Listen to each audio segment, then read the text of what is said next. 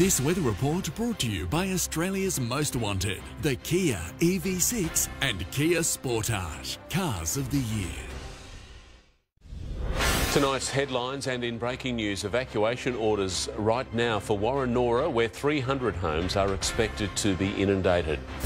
Drivers caught out in Preston's tonight, cars stalled crossing flooded roads. The tugboats continue a rescue mission off Sydney trying to prevent a bulk carrier from being swept onto rocks. And Prime Minister Albanese has made a secret visit to Ukraine, meeting President Zelensky and pledging more military aid. Now, here's Sally with the very latest on our wet weather.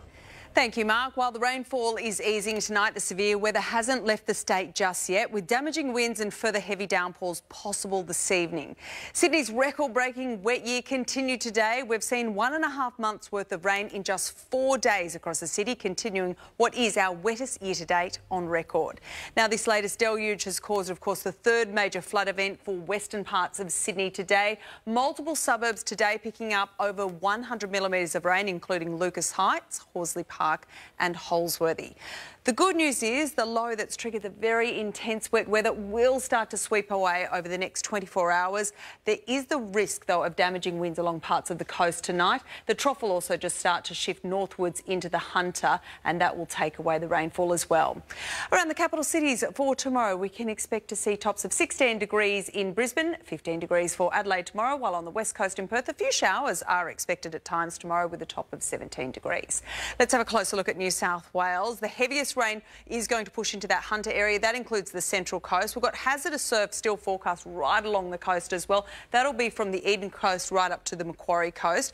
In terms of the heaviest rain tomorrow, that's going to fall in between Sydney and the central coast. For example, Wyong's expecting around 60 millimetres, Newcastle around 50 millimetres in the gauges, while the rain will start to ease through the Illawarra. Wollongong's heading for around 15 millimetres tomorrow with tops of 17 degrees.